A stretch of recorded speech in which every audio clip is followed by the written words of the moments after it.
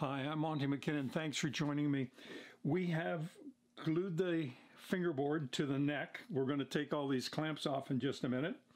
And then we've got these two spoke shays. One's curved, one's flat. Got these from Lee Valley. No, they don't sponsor me. And I've got a couple of scrapers, homemade. And no, they don't sponsor me either, but they do work well. And I've got another scraper which I picked up from Sumac. I have also a rasp that's very, very sharp, and it will take this neck down really fast. Now, what we're going to do in order to speed up the process, once I have this off, I'll show you the edge. I'll tap those little pieces of wood off that we put on there the other day, and you'll get to see all of that in just a minute. But first, what do you say we spin that intro?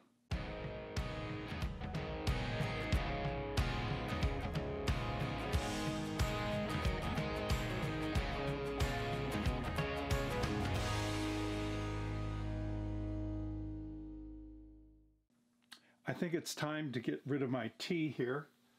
Can't believe I just said that. All right, here we go. Let's take off a couple of these clamps, and then I will put these away. We'll do that later.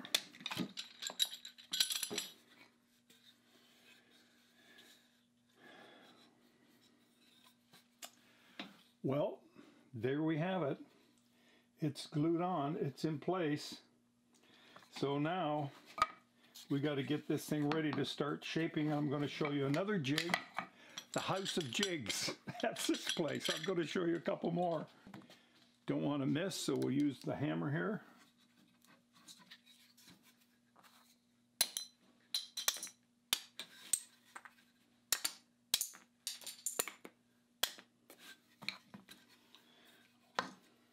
So what we do is we get our next jig out here, our holder for this, and that's right here. This little puppy has a couple, it's plywood, it's Baltic birch, and it's slotted here so that it just goes down over top of the worm, the screw piece, and then the two guides that are in there so that I can tighten it up. And it stays pretty good. This, of course, is flexible here and here, so I can take this and mount this like so, and I can do it this way. I bring this around here and I screw that down, and that's holding it there. Then I've got this here, and so what I end up doing is doing this, but we've got lots to do before we get there, and we have room to bring this along here, and we're going to scrape this because this is so thick in here. We've got a full inch, and we're going down to 810 thousandths of an inch in this area, and we're going up to 910 thousandths of an inch up in this area, and we're going to curve it to either a marten neck or some other neck of that nature.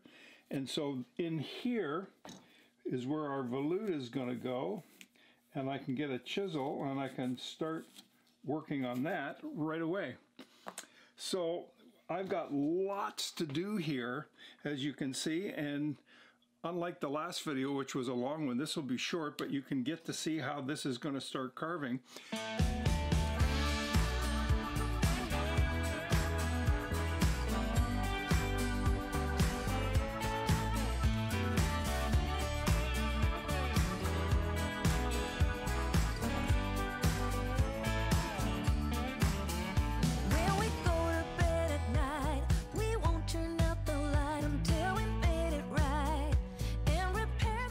Well, we're continuing on here with the scraping of the neck, and I'm going to do another time lapse to show you this segment of the carve.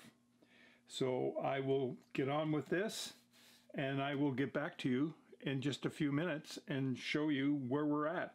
but it is starting to come. I have a long way to go up in this area here. I can't lift this here. Just a minute. Up in this area here, I'm somewhere in the neighborhood of 17 thousandths of an inch thick, or 1.7, and I have to ignore all of that. All right, I'm going to get on with this.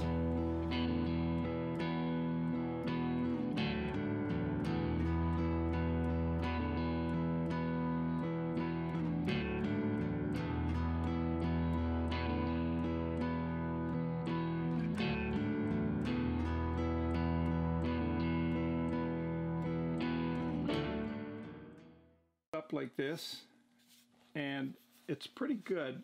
The thing I'm not happy with here is the volute is coming to the end of the fingerboard, almost to the end of the fingerboard, and I think I would like it to end at the front edge of what will be the nut in here. So I've got to cut this back a bit, I've got to lower this, and I've got to lower this. So as much as I would like to say we are done, we're not done yet, and this is day 3 working on this. So you see where the 140 hours plus comes into building a guitar, but you can do it if you want to build a guitar. Absolutely, I'd be delighted to counsel you and help you if that's the case and you needed some help. You could always email me and I'll get back to you. Some people have already started doing that. We're looking pretty good up in here. I've got that pretty well thinned out here, and I'm going to cut this back and then we'll start fitting that to the guitar shortly. But I really need to bring this back, and it's got me a little worried as to how far I can bring this back and make it look symmetrical. It's a hard thing to do, actually. For me it is anyway. So I'm going to get back onto this, and I will have my tea first and then I will click on later when we get near the end and show you where we're at. So for now, let me get back to work. This makes work a lot easier. It's a good day. Well, that's it for me today. This is pretty well perfect. I've got this down to 90, 91, somewhere in around there, thousandths of an inch, and this is running somewhere in the vicinity of 79 to 81 and up to about 82 in here. So this is going to be a very nice feeling neck. Oh, this is really good.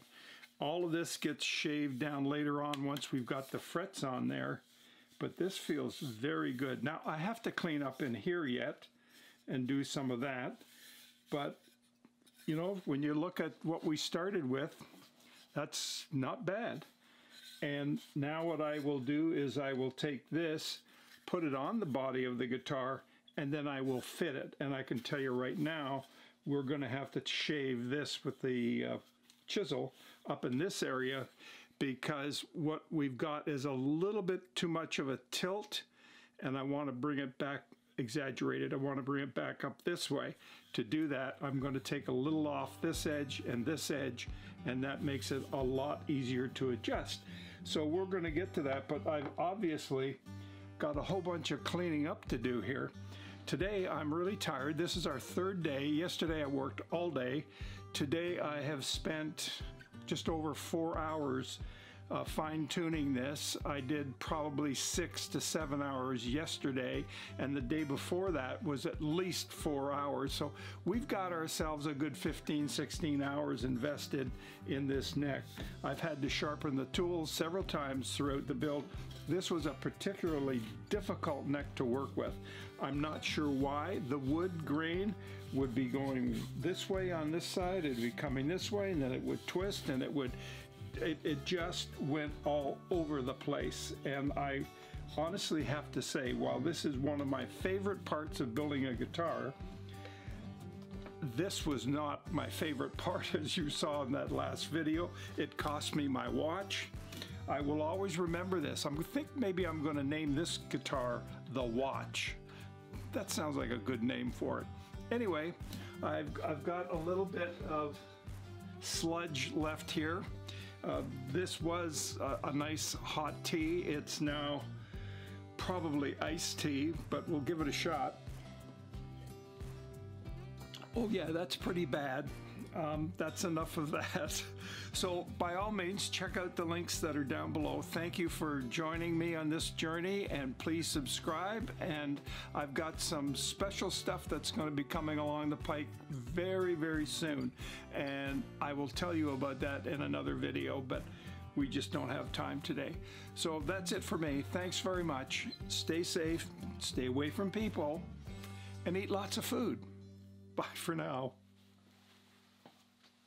Oh boy.